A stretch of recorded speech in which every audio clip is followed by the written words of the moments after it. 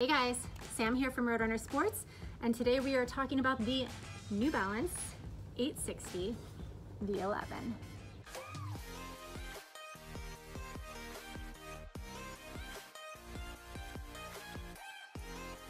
So as always, we are going to talk about the shoe specs first, so everything you need to know about the weight, the drop, some of the materials, things like that. Then we'll dive into the performance, how it felt on the run for me, and just what we're hearing from other people too, how they feel this compares to the 860 V10 and what I thought of the comparison to, and how it compares to some of your other favorite New Balance shoes that contain fresh foam, which this one now does. There's a little teaser for you there. So, diving into the specs first, this shoe is 11.4 ounces for men and 9.6 for women, so it comes in a little lighter than the 860 V10. And one of the hot things about this shoe is it now contains fresh foam. So if you're familiar with the New Balance line and the updates they've made, the 1080 contains fresh foam now, as does the 880. So this is the next one to receive that star treatment. I don't know why I petted the shoe, but there you have it. We're just so excited about the update, right? So this shoe has that now, which is really exciting. And then it comes in at a, it's about a, what we call a cushion level 4. So it's not as cushioned as the 1080, but it still does have some nice cushioning, and you'll feel that difference between the 860 V10 and the 11 in that cushioning because of the fresh foam cushioning. It's a 10mm drop. So that's kind of the basics of what you need to know about the specs of the shoe. We'll kind of blend the performance with the updates to the shoe so you can get a feel for how the changes to the shoe affected the performance. So I've spent about 20+ miles in this shoe, as I do with all of our shoes, and the things that I notice most is definitely this is a stability shoe. It absolutely is a stability shoe. It feels very stable on the run. You know, if you have any issues with back and forth movement, if you kind of move like this when you're running, and you worry about kind of that slipping side to side, you're not gonna have to worry about that in this shoe. This has a really strong medial post. It really has good support structure throughout. So it's a really solid stability shoe. I'm not always a stability runner. I do test stability shoes too, but I enjoyed this shoe, and I didn't feel like for me personally, it didn't feel like a shoe that was hindering my performance. I just felt really stable on the ride. So the most exciting update to me is that it now has fresh foam.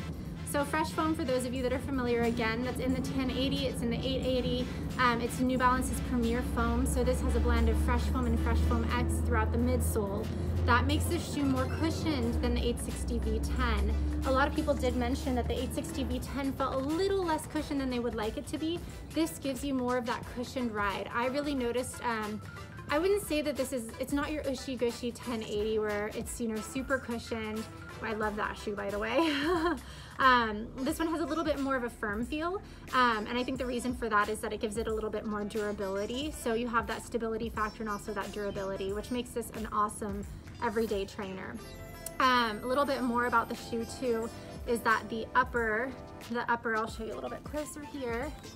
The upper is really nice. It's pretty flexible, very breathable. I like a good flexible upper. I don't like, it still has structure, like supportive structure, but it's not like holding your foot firmly in place. It's pretty malleable here. The tongue is nice and cushioned. I'll come a little bit closer so you can see that here. The tongue is nice and cushioned.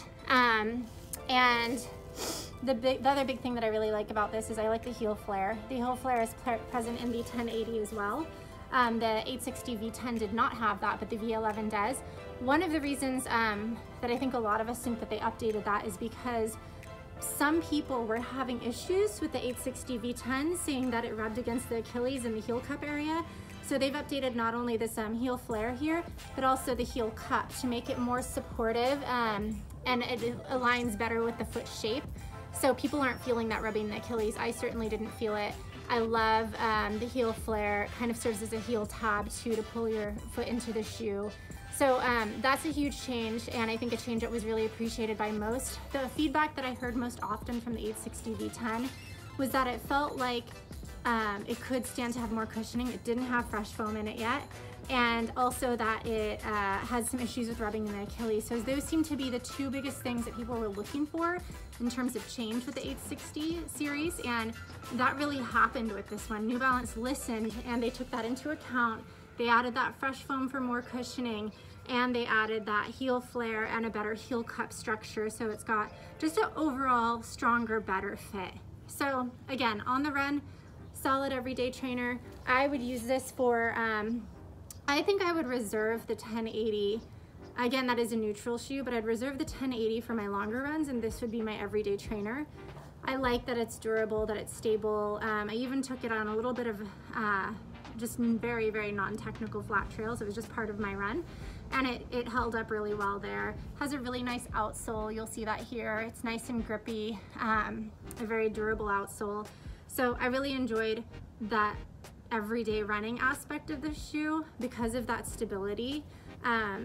Occasionally I feel a little wobbly, so it's nice to know that this shoe can support that. And then again, the heel, no heel slippage whatsoever.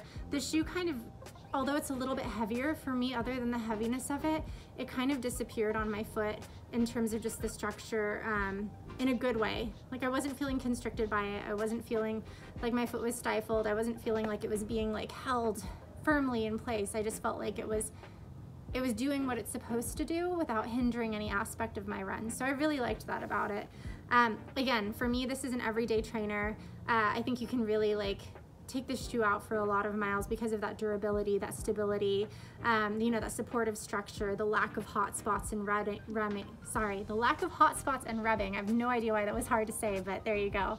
So I really enjoyed it. I thought it was a really comfortable shoe, good everyday trainer. If you have Achilles issues and you notice that you find rubbing in other shoes, this shoe's a good remedy for that. You know, it's really cushioned right here too in the heel tab actually. So that's a nice feature of it too. The heel collar is firm, but it doesn't feel, you don't notice that on your run. It just holds your heel nicely in place. So I think that's a great benefit of the shoe. And of course, if you have any issues with instability, this is a great shoe for you. Or if you're looking for cushioning that you could not find in the 860 V10, highly suggest this one. So again, this is the 860 V11. I am a fan, solid everyday trainer. Let's get another close up at this before we go. Fantastic. And remember, if you are a VIP with Roadrunner Sports, you can test this shoe out for 90 days. If you don't feel like it's the perfect fit for you, you can exchange it and get a pair that's right for you. All right, guys, make every mile count, and I will see you on the road.